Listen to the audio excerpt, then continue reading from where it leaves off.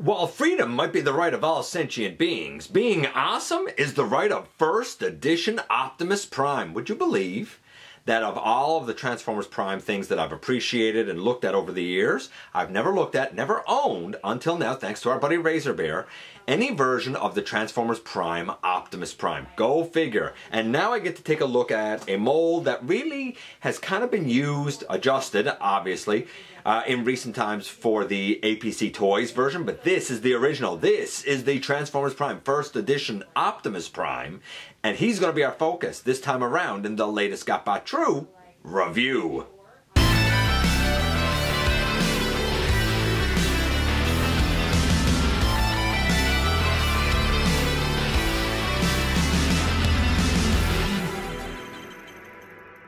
Hey all, welcome back to the channel. I'm your host, your most humble of hosts, Dennis Moulton, aka GotBot. As always, man, please like, comment, share, of course, subscribe, and while you're at it, light them up, baby! Hit that notification bell, please. It helps me out a ton, and it'll let you know when content of all sorts goes up here on the channel. Check out Machinery of Man, The Everything Factor, all the groups that I'm either a mod or an admin for, as well as all of my social media links. All of that's down in the description below, also down in the description below. And if you happen to be in a position to help the channel to grow, you can use the donate link. You can check us out on Patreon, see what we have to offer to you through spring. There's a lot of products there.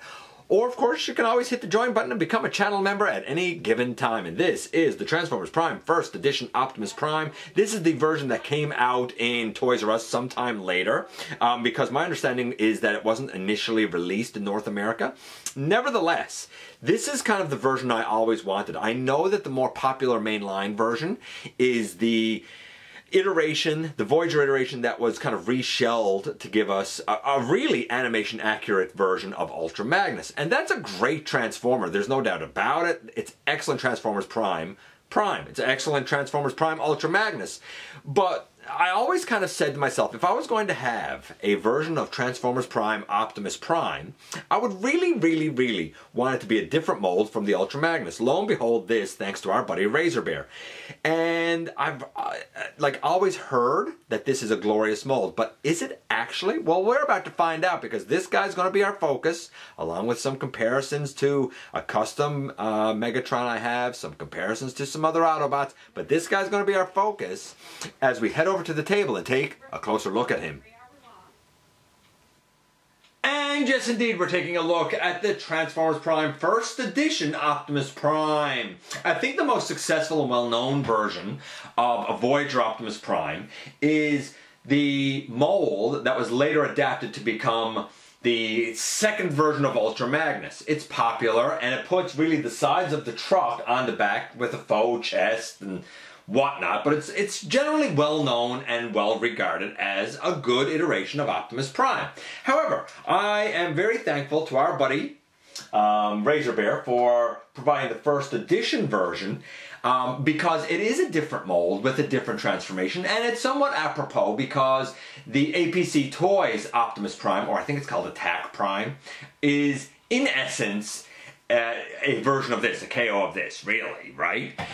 If you missed out on it, man, it's a great mold. You will notice that we have a blaster and a sword back here. We'll talk about that. You'll also notice that we have the kind of brownie plastic here and here. This is obviously the reissue, second run, whatever you want to call it, that was released in the US at Toys R Us around 2012-ish, if I'm not mistaken. The original from Takara uses different shades of blue and red, and all of this is also red. That will necessarily affect his scores later on. We're going to take the sword off, and we'll look at this a bit later. I don't have the packaging, which means I don't have the diorama piece, but I'm going to say this. I'm really bummed that this is soft, rubbery plastic. If you know the Legacy Blitzwing sword, where it's all just soft, rubbery plastic, that's what this is. And when this arrived, it was bent up real bad. It's still not perfect, but it's infinitely better than what it was. However, this is beautiful. I love his blaster. It's not just black. It's not just a gunmetal gray, it's speckly. And I've seen versions of this that are light gray, where there's like a faded blue highlight partway down the barrel. I love the look of this way more. We'll see that up closer a little bit later as well. Let's do the transformation, and then we can kind of look at those accessories, look at him in robot mode, and start giving him some scores. So, we're going to begin by picking the the entire back of the truck down, in essence, because it becomes his legs.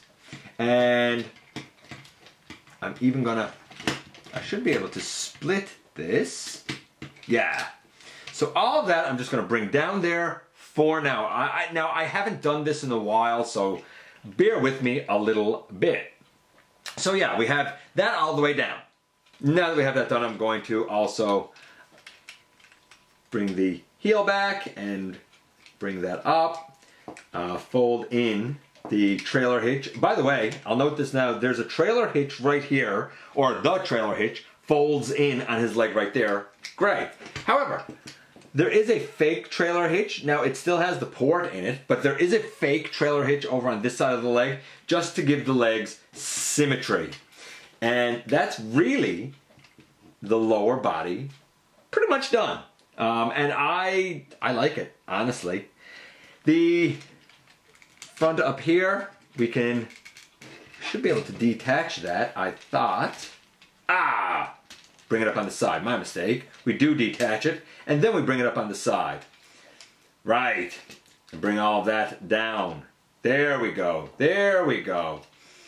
And again, remember, I'm doing this now from memory because at this point, I think a lot of people know this transformation and know this guy. And the APC is really the same thing, if I'm not mistaken. So we're going to get all of that sort of just up here, out of the way for now. Okay.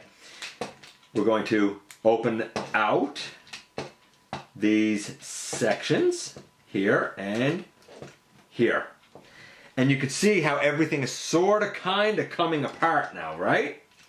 We're going to bring up that over the front of the cab. You will notice that the official front of the cab is going to be covered by a faux front of the cab. But you know what? I don't mind it, and I tell you why. Because though what I'm swinging up here is faux compared to this, the fake front of the cab is covering up the real front of the cab. So I'm okay with that. The head comes up. Now you're told to turn the head around for transformation. I haven't done it. And he transforms just fine, so make of that whatever you will. The, let's see if I can remember this and figure this out. The waist comes down, and these pieces come out on the side. My apologies. So yeah, we bring these around to the side. We bring these up over the back. We take the chest and we bring it all the way up. And when we bring this around, we should have like a peg here that goes into the center of this tire. Is how this is supposed to go. Now you got to kind of angle the chest pieces the right way to get it to slot in. But once they're slotted in, it's okay. I might have to angle that chest piece a little bit more. There, to get those slotted in there.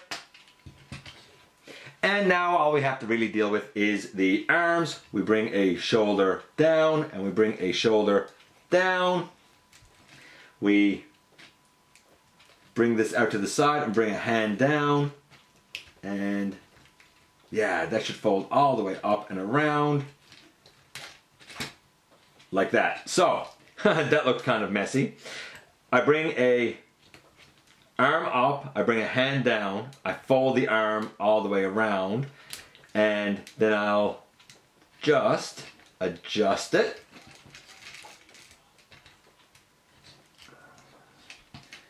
Bring those out to the side. And in essence, I have my boy here in his robot mode. With the exception of putting his actually, you know what? I'm going to show his blaster and his sword up close first. Then put them in his hands. Man, I don't know if you can see the speckliness or not. I think you can. It's like a textured detail. It looks beautiful on his blaster. Ironically, the other version of the blaster that I've seen really matches this sword because it's gray with like a blue highlight. I think the APC Toys sword is all translucent plastic. I think I like the look of this better. I just wish it wasn't soft and rubbery. And boom, here we have Optimus Prime in his robot mode with his accessories on him. I love the transformation. I mean, the top, it's kind of like the Deluxe Viacon, where everything folds up and becomes his legs, right?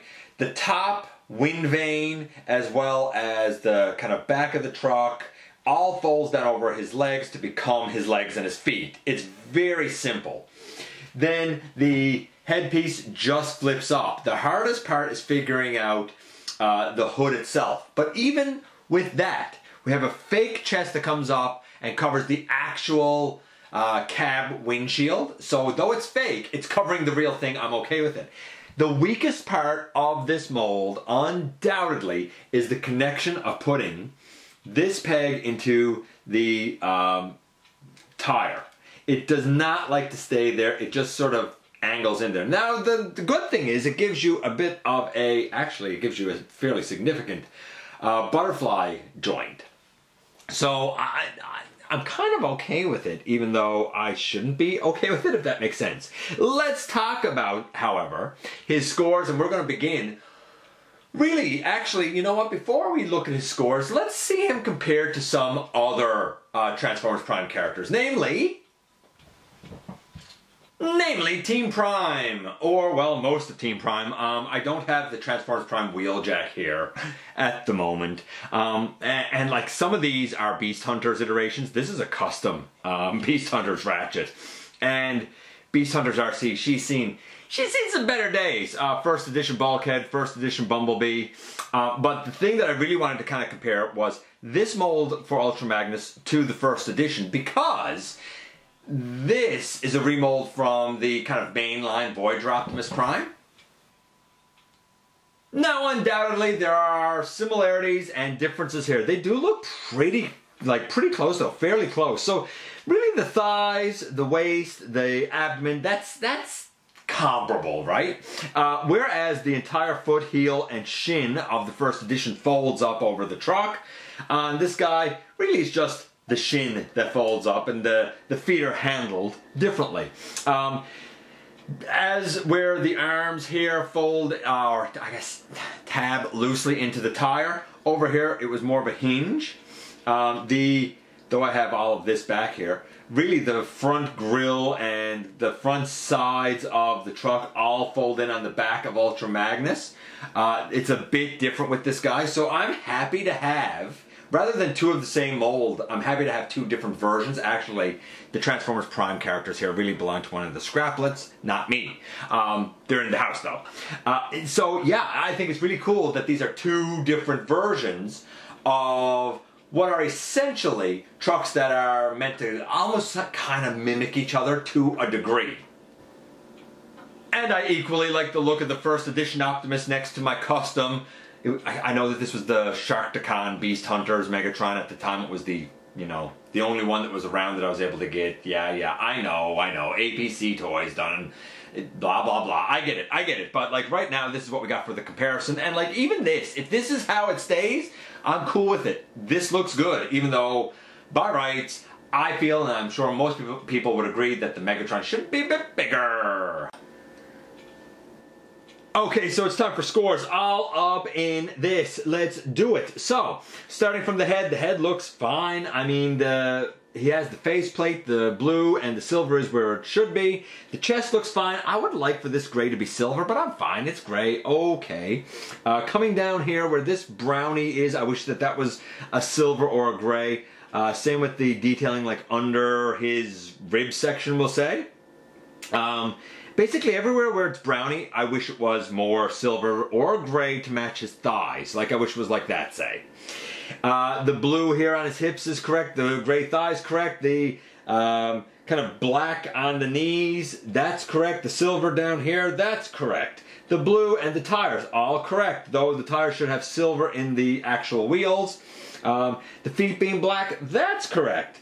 The bicep being red and the fist being black, that's correct. Or sorry, the forearm being red and the bicep and the fist being black is correct. The bicep, like I said, that's some of that brownie stuff that should probably be a gray. The smokestacks over his shoulders, they're correct. The red on the shoulders and even the silver Autobot logo over here, all of that, all correct. Basically, the only thing that's not correct is where the brownie is, and even the yellow details. Like there's 3 going down the side here, and there's some down here on his tummy. That's pretty much correct. So I can't even argue that. It's close. The Takara one, even closer. I mean, if the Takara one is a 9.75 or a 10, then this is 8.5, 9. I'm gonna say 9. You know it's Optimus Prime. There's just a plastic that should have been a different choice. If they had made that plastic a different choice, I think that this guy would have been probably a 10. So I'll say a 9 for his look. What about the transformation? I love it. Love it. I'm giving that a 10. So we have a 9 and 10, 9.5 for Optimus Prime, first edition Optimus Prime. Man, I am so thankful Razor Bear sent this our way. So 9.5, what about the articulation? The head goes left and right, a little wiggle up and down. I've heard that the head comes off. This one's been fine. The arms and shoulders go all the way around, go all the way out to the side, elbow to 90 degrees, bicep swivel. Though I have things in the hands now, there is wrist rotation, a butterfly because of a loose connection here, up here. I don't know if the APC Toys one has a tighter connection where the arm goes into that tire. Waist? Yeah, the guy has a waist. Of course he does. Sure, that has the turnaround for transformation. Duh. Leg all the way forward. Leg all the way back. Thigh swivel. 90 degrees at the knee. No hollowness here really either. Like, man, oh man, this was so well done. Ankle tilt? Yes, ankle tilt.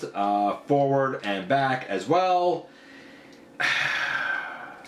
The only criticism I can levy against this, from my experience, is I wish that the shoulder pegged into the tire tighter. That's it. That's the only criticism I can levy. I'm going to say a 9.9. It is really phenomenal. He was getting a 9.5. This is easily like a 9.9. It is almost a perfect Optimus. The only 2 kind of gripes that I could levy against it is I wish the brownie plastic was more of a gray, and I wish that the shoulders pegged in tighter. If the APC Toys version remedies that pegging issue, well, that's another point in its favor. In terms of the look for the APC Toys one, I mean, it's closer to the Takara, so it's a little more accurate. Yeah, whether you have the first edition, any version thereof, or the APC Toys iteration, this version of Optimus Prime, pretty darn excellent. And here we are once again, and here he is, and like, he's great. So in terms of the look, okay, it would have been nice if the, I'm gonna call it brownie gunmetal. It would have been nice if that was painted red, right? It's a slight thing, but just for the doors of the truck even, to be that much more animation accurate. Maybe some of the coloration in right here on his tummy, but like, I'm fine with that really the way that it is. I think for the most part, this is about as ideal of an Optimus as you could hope for in terms of animation accuracy. Maybe silver around the gray here on his chest. I think the transformation is really clever. A lot of really, really cool, interesting tricks here. I love the articulation. I think that's great. I do wish that these pieces weren't soft rubbery plastic. I wish that the blade here wasn't soft rubbery plastic. They bend, it's a nuisance, it's unfortunate. I love this blaster and the speckling that's on it. Makes it sparkle and just be that much more metallic. About the only weakness that I could come up with for this mold is right here. This peg right here, of course, goes into the tire, and it really only sort of like, how can I put this? Like, it only sort of guides in there. It's not in there with any real friction or tight at all. It's not a big deal, but it would have been nice if it was more snug. And maybe your copy is more snug. Maybe it's just this copy. The only way that it's okay, and the only reason that I kind of give it a pass, is because when you open it out, it does give you a nice butterfly across the entire body. compared to just using his bicep to get that far across the body. So you can actually use this hinge as a butterfly joint. It's not a big deal. I still find I can move the arm forward and back. It doesn't really come out of the tire much. And same thing out to the side. It doesn't really come out much. I think it's a small price to pay for everything else that this mold does so tremendously, amazingly well. I think that that slight tolerance issue is a small price to pay for such a terrific version of Transformers Prime, Optimus Prime. Let me know what you think about the first edition Optimus Prime or the APC Toys iteration of the first edition Optimus Prime, because maybe that's more your bag. I appreciate you guys coming by, giving me some of your extremely valuable time. I do know how important it is to you. If you're in a position to help the channel to grow, you can use the donate link, check us out on Patreon, see what we have to offer to you through spring, or of course hit the join button at any given time and become a channel member. Please hit the subscribe button, stick around, have some fun with us, and especially remember that somehow, some way, each and every single solitary day, you do make a difference in the world.